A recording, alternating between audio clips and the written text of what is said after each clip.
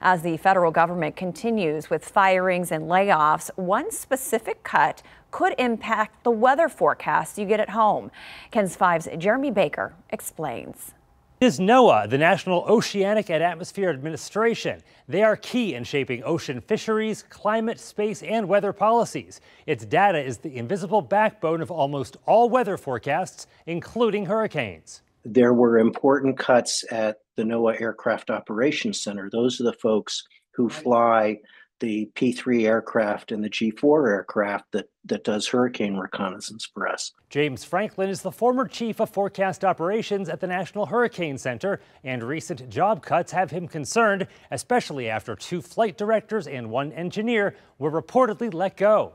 The data gathered by those pilots, typically every 6 hours when there is an active hurricane, it is fed into computer models to increase forecast accuracy, but the impact of their firings have yet to be seen. Franklin's concern? If we miss 4, 5, 6 hours of rapid intensification, that means the warnings may not be adequate for people along the coast. That's what scares me. Right now, the NHC's 5-day forecast is just as accurate as the 3-day forecast was 15 years ago. With positions being slashed, the progress is at risk.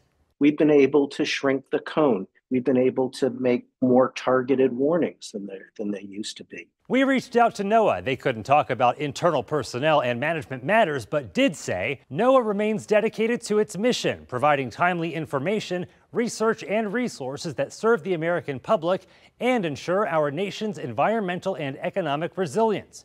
We continue to provide weather information, forecasts, and warnings pursuant to our public safety mission. Franklin says hurricane forecasts could be impacted as early as this summer. Jeremy Baker, KENS 5.